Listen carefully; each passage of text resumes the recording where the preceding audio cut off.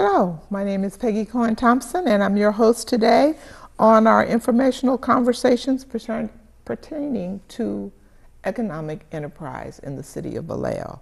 I have a guest today, Mrs. Jane Garcia. She's the Chief Executive Officer of La Clinica, and I believe the headquarters office is in Oakland. That's right. All right, welcome to the show today. Thank you. It's good to be here. So if you could just give a little information. I'll tell you how I called you in to do this. I heard a presentation by two of your other staff people, and I thought that our city should have a better understanding of La Clinica, what they do, where they started, who they are, and what services that they provide, and what value they bring to the community. So I understand there's some new things going on with La Clinica. So I'll just hand it over. Remember, we're just conversations. It's not an interview. So Jane, you want to go ahead and talk to us a little bit about La Clinica? Sure. This May, La Clinica turned 46 years old. So we're a mature organization. We started out in Oakland, really with UC Berkeley students who did a needs assessment in Alameda County in the Fruitvale district and found that there were no health services for the Latino community. So got organized, started out as a free clinic, and pretty much started adding services after that. So today, 46 years later, we have an operating budget of about $103 million. We employ 1,000 people, and we serve 85,000 people throughout Alameda County, Contra Costa, and Solano County. Wonderful. So tell me, when did you come into the Vallejo area? Well, in Oakland, as you know, it's the headquarters of Kaiser Permanente, and we've always had a very good relationship with Kaiser. And one of our sister clinics in Vallejo was really struggling, and we got a call from Kaiser asking us to consider coming into the city. So we did. We had discussions with the health center, and both parties agreed to having us take over the management of the clinic, which is currently on Georgia Street. So we started there in 2002. It went very well. And pretty much within 4 years, we were approached by the county to open up a dental clinic, which we did. Oh, a dental clinic. A dental clinic, and it's on Sonoma. We're big dental providers. So what is the name of the dental clinic? It's all La Clinica. This one is La Clinica Dental. And give us an address for the listeners. It's on Sonoma Boulevard. Okay. And I don't know the address. That's okay. It's on Sonoma Boulevard. Go ahead. And so then right after that, we had discussions with Sutter and took over their prenatal clinic. Really? So we are big prenatal providers. On average, we do almost 1,500 deliveries a year. So big time prenatal care providers. Okay. So we did that, and then we were invited to open up an urgent care center right behind on Hospital Drive, which we currently still operate. So urgent care, what is that? Like emergencies? Some, yes. So we do a number of things. We are really working in partnership with the other providers here, Sutter, Kaiser, and wanting to make sure that people are getting care at the appropriate place. Okay. And we believe that we are a medical home with a big emphasis on prevention. So I think that prevention is the best place to get care, and there we can emphasize, vaccinations and diet, and I think through that process of becoming a medical home, we do help people stay healthy and keep out of the emergency room. And we also do care coordination. So if you do end up needing to be hospitalized, we do coordinate that care and make sure that our patients get the best possible care. Oh, okay. So more recently, we have bought a building on Georgia Street, which is about... Tell me about this building Yeah, we're on so Georgia excited Street about and that. what that means to the community. Yeah, it's 2 blocks from where we already have a clinic on Georgia Street. And this is a building that's been vacant for a long, long time. I know the building very well. It's the old J.C. Penney's Yes, it building. is. Yes, right. So our dream is to consolidate our dental clinic there and the medical clinic and actually have more capacity. So we're really excited about that. I like to tell folks that we're not just about healthcare. We are absolutely about economic development as well, and that's something that has been instilled in me in my career there. And we've seen it because we have a big commitment to hiring from the community. Right. Talk a little bit about that. Yes. What kind of job opportunities might be open with the having a single location and having all the services there? I know that you're going to be bringing the employees from the other locations, but surely there will be some positions that would absolutely. be additional. There will be some opportunities for employment there. And again, we take great pride in hiring from the community and training. Okay. And the biggest classification of employees in our organization are the people that greet you at the front, that are clerks, that are insurance billers, etc. So these are all jobs that we will train, and we are a union shop, so these are union wages. Okay. We are hiring medical assistants, dental assistants, nurses, nurse practitioners, behaviorists. So we have a pretty large array of opportunities for employment. We have 1,000 employees throughout the Bay Area. Oh, really? We do. All right. And we have a number of relationships with UCSF and Touro and other learning institutions. So that's also part of the training that we do, that we take great pride in doing. All right. When I'm looking here at the little informational sheet that I received at the meeting that I attended before, you serve all ages, mostly women and children. And I see here that it's 56% female and 28% children. And you do private insurance, Medi-Cal, Medicare, and you service the uninsured as well. Absolutely. So you're right. We take all kinds of insurances, including no insurance. Okay. And we do have what is called a sliding fee scale, and people pay according to their ability to pay, and there is a determination that we do. But we take pride in saying, you are our member, you are part of our family, and we are committed to you. And so that means making available to you a large array of services. So it isn't like a Kaiser where you have to be a member and pay a monthly fee? No, we do say membership, but it's not an annual or a monthly fee like that. All right, okay. So, and in fact, one of the things that I think we do really well is help people maneuver through all the different opportunities to get Medi-Cal, Medicare. There's all kinds of opportunities there, and we often help people to get on WIC or SNAP or any other program like that people may need. Great. Again, this is Peggy Thompson. I'm your host for Perspectives, and my guest is Jane Garcia, Chief Executive Officer of La Clinica. And we're talking about what's coming up in the future for Vallejo for the La Clinica facilities that are going to locate downtown, which will be convenient for most people because they have the bus service. They just come into the central station there, transit station. There's ample parking, and there'll be additional services, I'm sure, that will be available to the clients or the patients that come in and out of La Clinica based on businesses come where there is a need. So it's certainly going to enhance our downtown. I'm looking here, I do see here that the dental office at present is at 2920 Sonoma Boulevard. And I'm not sure if this is particular to Vallejo, but it says they serve 4,300 patients? That's correct, and that is specific to Vallejo. Okay, all right.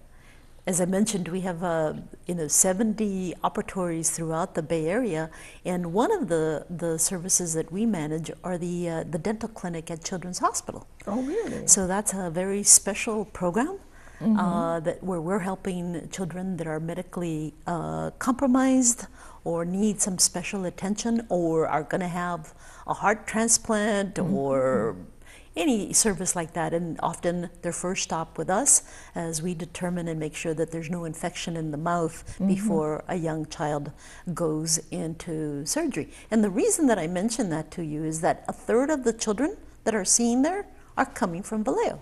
Wonderful. So that is kind of a regional service that we're providing, with a third coming from Contra Costa, a third from Solano County, and then a third from Alameda County. So with the Vallejo City Unified School District, as far as the medical services that you provide across the line for, I see medical, dental, behavioral health, and health education services, do you have any ongoing or upcoming partnerships that you'll be doing with the Vallejo City Unified School District? We love school-based health centers, and we have 8 already in Alameda County, and we're currently partnering with Wiedemann, and we're doing a dental screening there. This is going to be our 2nd year, and we are having discussions about whether it makes sense for us to also have a medical clinic there. So while we're outstationed at Wiedemann, we are seeing patients from some of the surrounding schools. Okay. So And what we found on that is that when there are school services on site, we keep the children in school.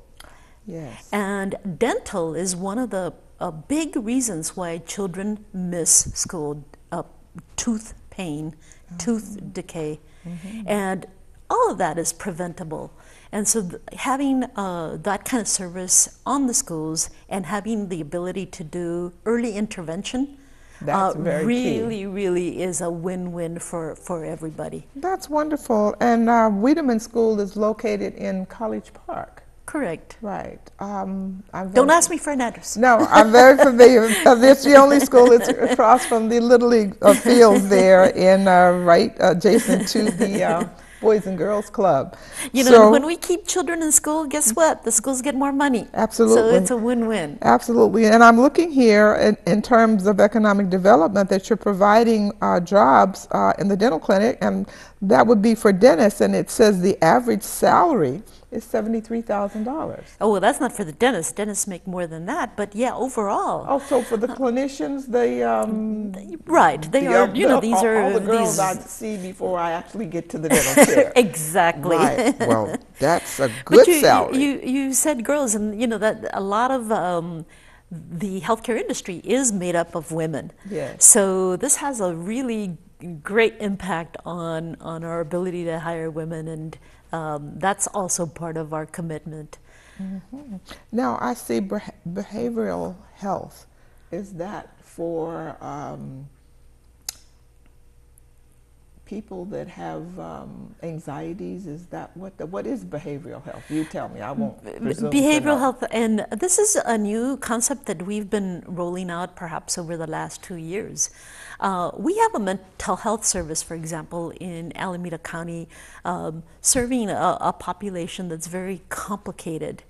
But behavioral health is integrated into the medical services. And we all have problems at one time or another, some level of anxiety, or getting bullied at home or on the way to school. And this allows the clinician, the medical doctor or nurse practitioner, to do a handoff, to make an introduction to a licensed clinical social worker or an MFT. And we have found great success in that. It's short-term counseling, and it's really a nice approach, and we're getting some really good feedback, certainly from patients, but our physicians and our clinical staff love it too. This is not what they've been trained to do, and being able to hand it over to a professional who that's what they do is really a good service. We don't have any professionals here, so do we forward them over to, say, Oakland, Alameda, or would someone from we will there have, come over here? No, we have our physicians are regular staff. Oh, okay. Yes, all right. absolutely. Very good. very good. Yes. I'm just reading here about the urgent care. I know we spoke a little bit about that before we came online on camera. Talk about urgent care. There are a lot of people. We have a lot of non-English speaking people here, and at any time you want to iterate something in your language, do that, Muy because bien, we gracias. are a community service station here. So, and we do have Spanish-speaking programs. So feel free to iterate something I will. in Thank a language you. that someone may understand better than our just normal English conversation. So talk a little bit about that urgent care. You know, the hospitals are really suffering from the number of people that are walking in for urgent care, and reimbursement tends to be very low for the hospitals. So this is a partnership that we have done with both Sutter and Kaiser Permanente. Kaiser and Sutter, of course, helped us to create this site, where we're able to, somebody shows up at the urgent care and they have a cut, and the hospital will see them. But in terms of their follow-up appointment, that appointment is made at our site. And once we have you inside the clinic, then we make sure that all your preventative medicine, your shots, your screenings are all up to date. And so this is part of the service that we do, and our hope is that we become your medical home in that process.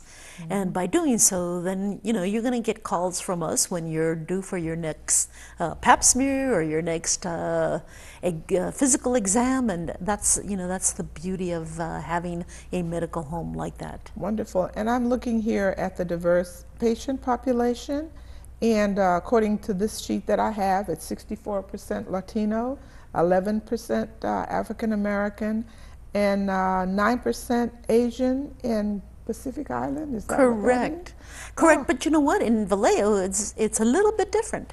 So actually, 22% of the people that we serve are African American. Oh, okay. Yes, and 49% are Latino. So I took a quick look at the census, and it approximates very closely who we're seeing approximates the population in Vallejo. All right. Now, in our closing, what facilities will merge into the new location on Georgia Street? Name. So we will bring the clinic that's already there on Georgia Street. Right. So that health center And the will come 200 over. block, and then yes. the dental clinic on Sonoma Sonoma will come Boulevard. over as well. The clinic on Hospital Drive will stay where it is, because the proximity to the hospital is very important and a must-have there. But we intend to also have optometry, which is a new service, and a service that we're not currently providing. And we also find that a lot of people just don't go through the screening, and being able to come there and get glasses at our costs really helps a lot of families. Wonderful. So the last few minutes, would you speak to the Latino community and just tell them about what's coming up and to be on the lookout? Now, I don't speak Spanish, so I'm going to trust that you're going to give them the information that they need in this last minutes of wrapping up our conversation. A nuestros amigos en Vallejo les damos las buenas noticias, que esperamos abrir un nuevo centro de salud en Vallejo que va a tener más capacidad y va a poder ver más pacientes, y además de eso ofrecer más servicios, incluyendo optometría. Ojalá que vengan a visitarnos y hacerse miembros de la clínica. Thank you. If you've enjoyed this show, we urge you to consider being a member, producer, or even a sponsor. And if there's other information that you would like to have an understanding of, contact this office, and I will make sure that we have a representative that will give the information that you're looking for. Again, I'm Peggy Thompson, host of the show, and this is Jane Garcia, the Chief Executive Officer of La Clinica in the Oakland office. Thank you, Jane, for being with us today. Thank you. I really enjoyed being here. All right.